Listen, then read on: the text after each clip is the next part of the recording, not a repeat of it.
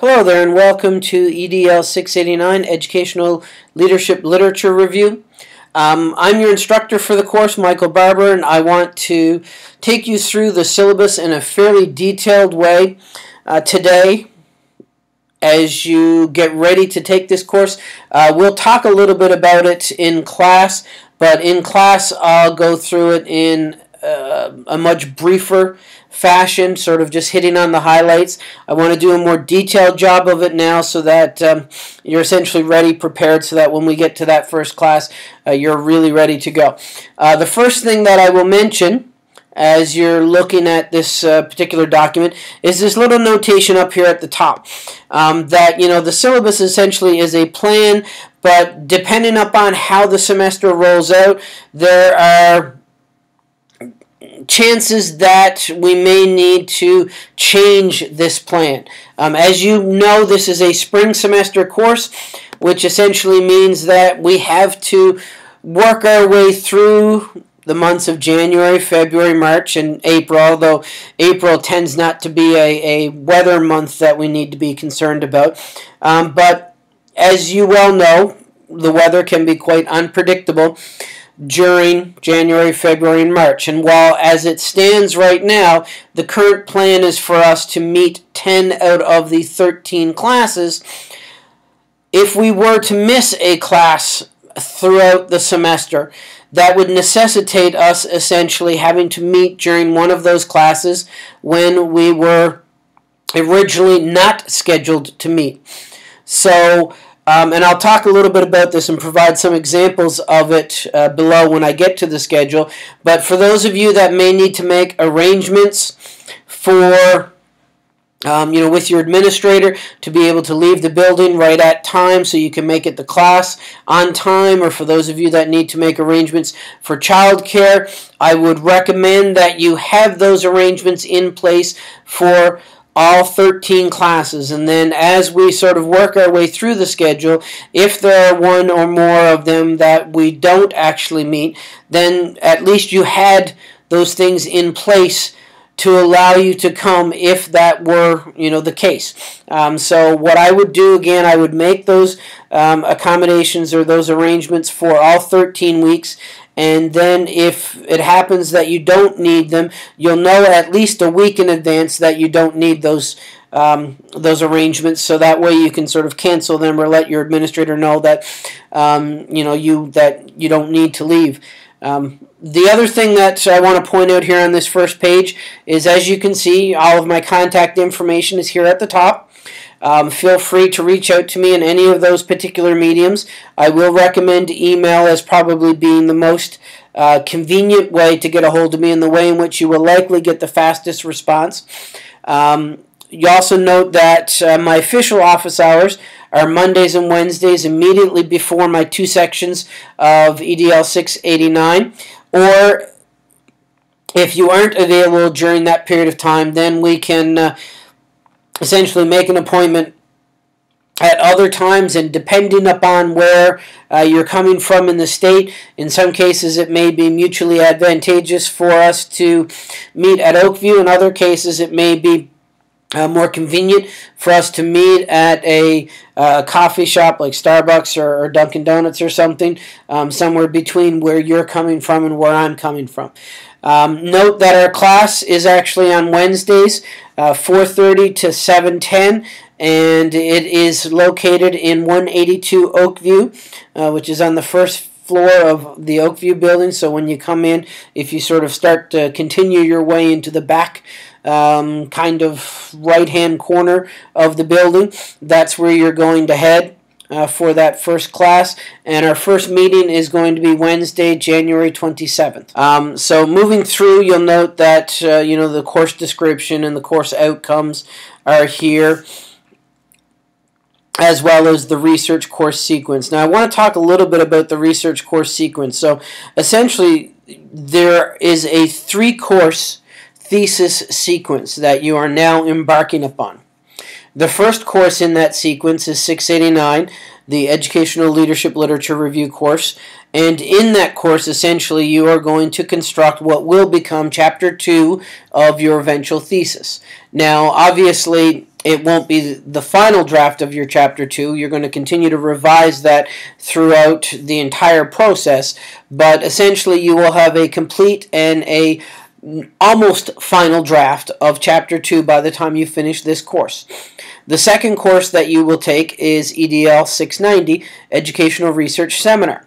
In that course, essentially, you are gaining a background in the research methodologies, the data collection methods, the methods of data analysis that you will need in order to actually plan out and eventually conduct a research study. The outcomes for that course will have you essentially writing what will become chapters 1 and 3 of your eventual thesis. So in the first two courses you will do initially chapter 2 of your thesis, and then you will do chapters 1 and 3 of your thesis. So by the time you finish 690, you will have the first 3 chapters of your thesis completed. The third course in that sequence is EDL691, which is just titled Thesis Seminar. Essentially what that is we will do a little more work on looking at collecting data and actually implementing your research study. Because essentially during 691, that is when you will be actually collecting data for your thesis. You'll be analyzing that data. You'll be writing up those results in Chapter 4, and then you'll be concluding the study and recommending implications for practice as well as suggestions for future research in Chapter 5. So in 691, you'll actually be doing Chapters 4 and 5, so that by the end of this 3-course or 12-month sequence, you will have your entire thesis, all 5 chapters, completed. So for those of you that are starting here now in the spring semester, you will do 690 during one of the summer semesters, and you will do 691 during the fall semester. Continuing on, you'll note that their textbook for the course is Fink's Conducting Research Literature Reviews from the Internet to Paper. The 4th edition is the one that I've recommended. There is a 5th edition that is out. In all honesty, the 3rd edition is almost as good.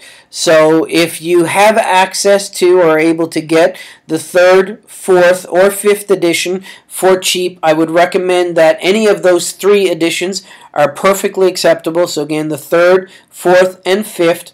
And whichever one you're able to obtain at the price that is right for you, that would be fine. There's another one that's recommended there, and both of these are available through the Sacred Heart University bookstore.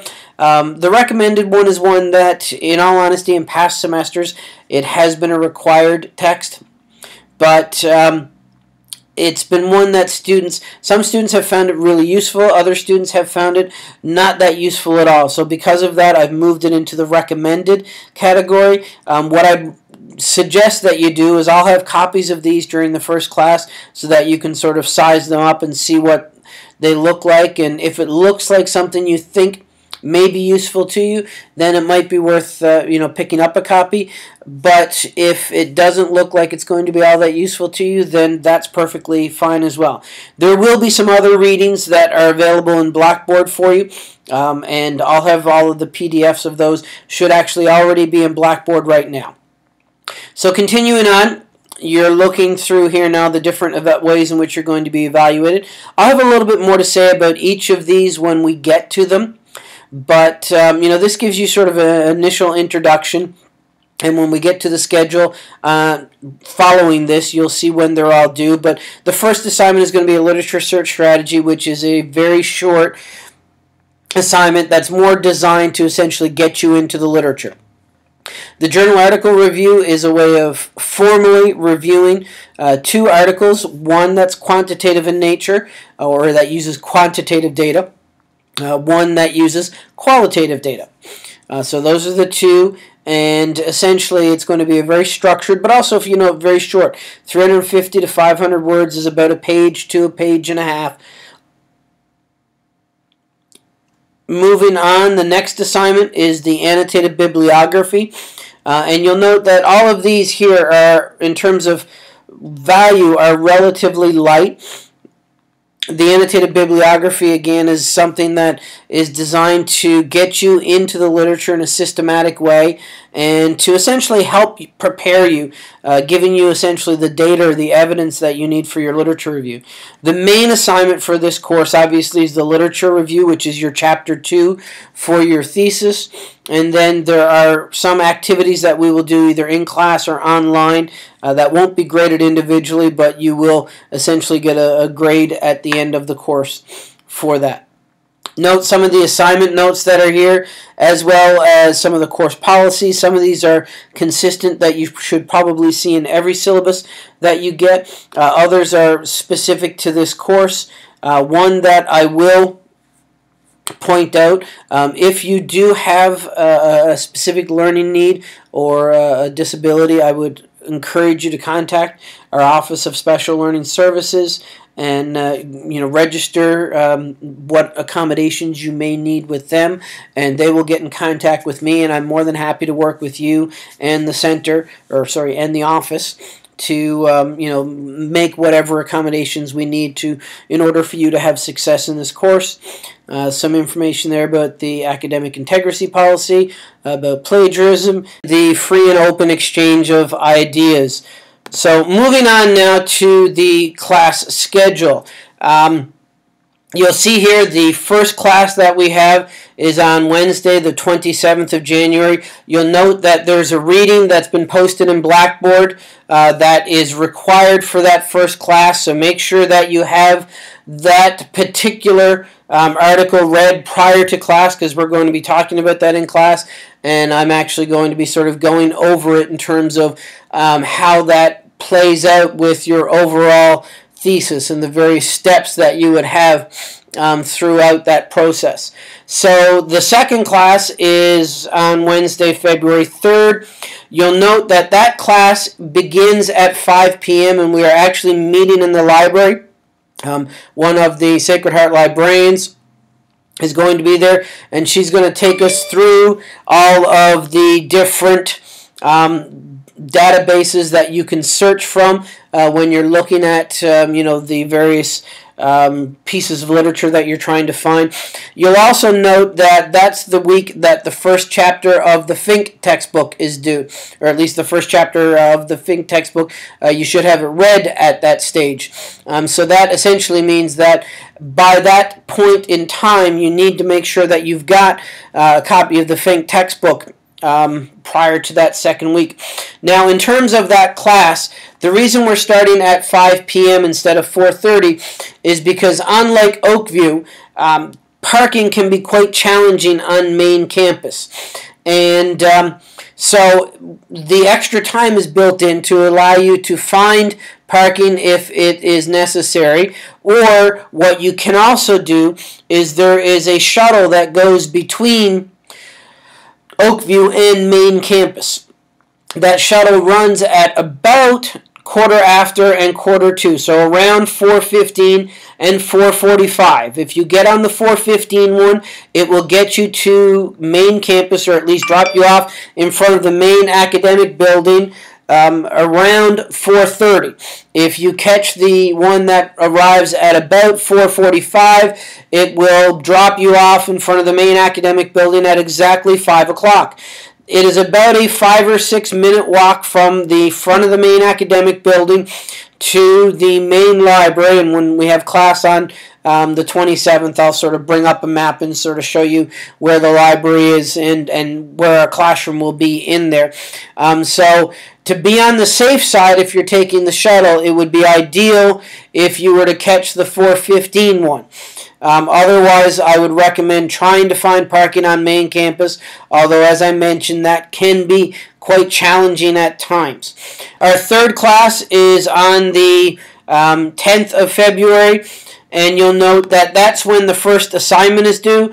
The Literature Research Search Strategies assignment is due in that class, and then you'll note on the 17th, the journal article reviews are due, and then on the 24th, the annotated bibliography is due. Now, these three things are essentially designed to get you ready to be able to write your literature review. And you'll note that they come pretty early in the course, so that way you have a fair amount of time in the course to focus specifically upon writing your Chapter 2 or your literature review.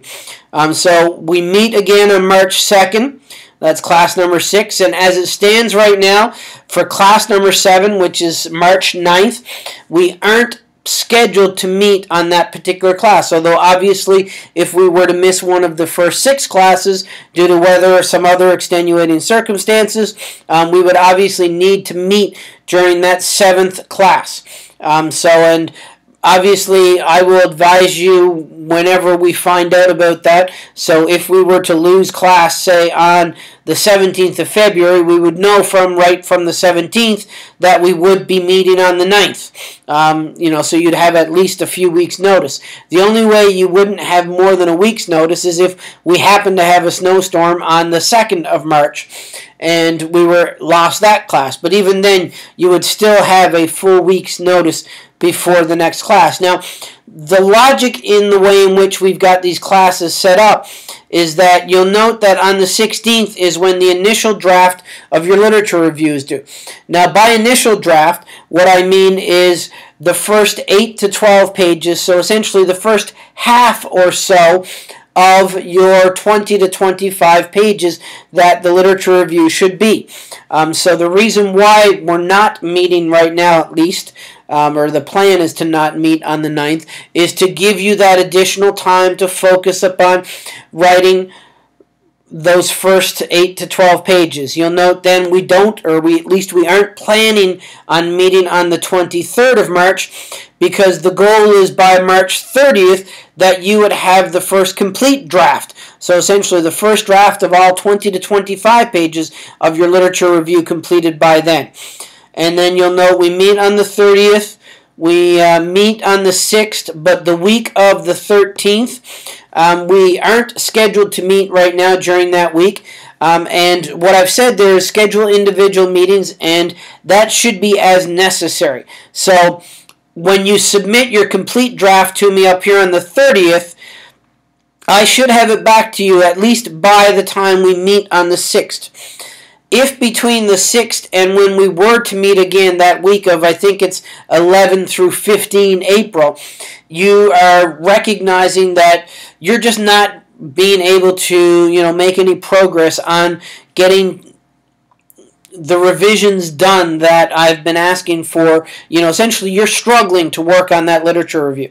If that's the case, I would strongly recommend that you do schedule an individual meeting during this particular week here for you and I to sit down and figure it out, because we meet again on the 20th, and that's the final meeting, and that's when your final literature review is due.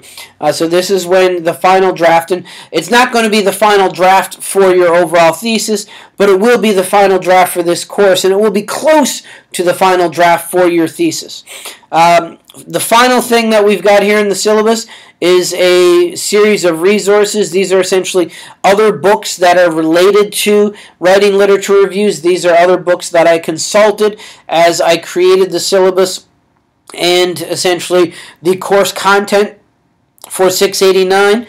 And, so I share them here with you because, if you want to check them out from our library or get them through Interlibrary Loan, or see how much they are on Amazon if you think they may be useful to you.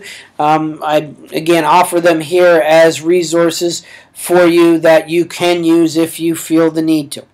So that's essentially a detailed review of the syllabus. During class, on that first class on Wednesday, the 27th of January, I'll go through and hit some of the highlights of this. But for the most part, this is going to be the most detailed review of the thesis that you will have. So I would strongly recommend that, when you come to class on the 27th, you should have any questions that you've got about the syllabus ready then. Or for that matter, if you do have ones between now and then that you'd like me to respond to, feel free to contact me at one of the ways listed at the top of the syllabus, and I'll respond as I hear from you. Otherwise, I hope to see you all on Wednesday, the 27th of January. Thank you.